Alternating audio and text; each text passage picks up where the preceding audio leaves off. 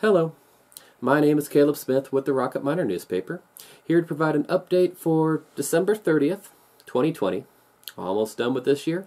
Hope you've been having a good New Year's Eve. Today, the Wyoming News Exchange noted that, according to the Wyoming Department of Health numbers, the number of active cases in the state is now back up over 1,500. We'd had about a 3-day stretch of declining numbers, but it did kind of lilt back up again. The precise number would be 1,531 active cases, and that includes 104 active cases in Sweetwater County. So while we're thankful that vaccination efforts are going on, and whether it's anecdotally or honestly I'm seeing more people practicing these health guidelines, particularly the face masks, this is something to keep up our defenses as we go forward. One other story I want to highlight is one that just, I apologize we didn't get to as quickly. Sometimes we get press releases, and sometimes in the hustle and bustle we miss an email for a little bit. But the Sublette County Sheriff's Office has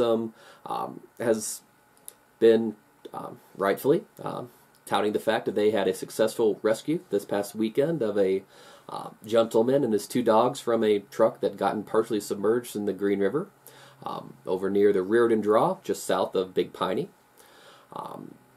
They'd already put out a press release and some pictures, but if you want to be able to go to the Sublette County YouTube channel, just a quick Google search, you'll actually see some body cam footage of the efforts that they went to have this successful rescue.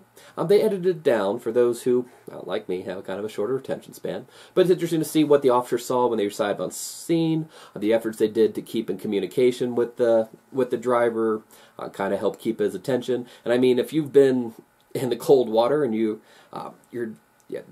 even just the sound of the water was at some points making it difficult for them to communicate just how it's constantly rushing. To mention that your senses and whatnot are going to be a bit dulled, anesthetized by the situation, but they work to keep in connection. We're able to actually get out a ladder to help him get there. And of course, it wasn't just the sheriff's deputies, though they did play an important part. They also had Sublette County United Fire, Emergency Medical Services, in addition to the Tip Top Search and Rescue Team.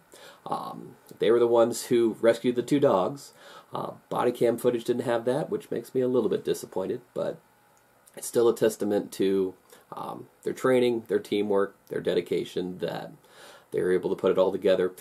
They even got the truck out after a couple different tries to kind of get the frame carriage from beneath it. And like I said, that's a submerged truck. That's not the easiest attempt. Just the fact that it's they were able to make sure that everybody got back on land. And the man who was not identified was evacuated to the Pinedale Medical Clinic. But still, good jobs to them and those who continue to be willing to put themselves on the line to rescue people who need help. Anyway, this is Caleb Smith with the Rocket Miner newspaper, wishing you a good day and a safe tomorrow. Bye.